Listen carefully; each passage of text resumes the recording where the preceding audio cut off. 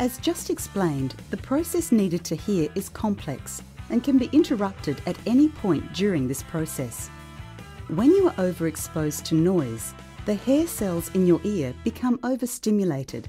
And once the hair cells are overstimulated, they become paralysed and stop responding to sound.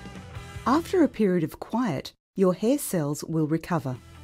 However, repeated exposure to excessive noise over time will kill these hair cells and they lose their ability to recover. This can result in permanent noise-induced hearing loss. The major deterioration of hearing occurs during the first 5 to 10 years of employment in a noise-risk environment.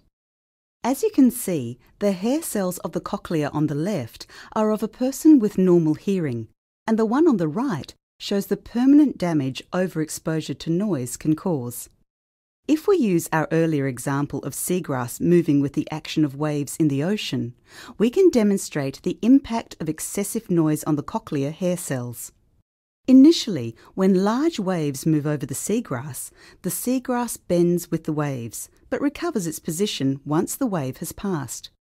After repeated exposure to large waves, the attachments of the seagrass weaken and eventually the seagrass will break off. This is exactly what happens to the hair cells in your ear with repeated exposure to loud noise.